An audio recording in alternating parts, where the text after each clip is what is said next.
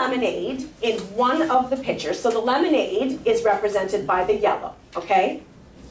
And the water is represented by the blue, in case there are any questions about that. Will the lemonade in one of the pitchers have a stronger lemonade flavor, or will they taste the same?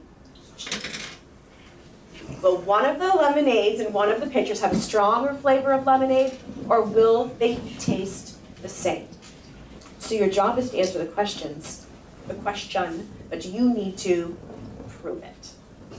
So I want you to think about what we did yesterday, okay? And then I want you to think about today and how you can prove it. And the whole math card is open. You can use anything on that math card to assist you in this problem.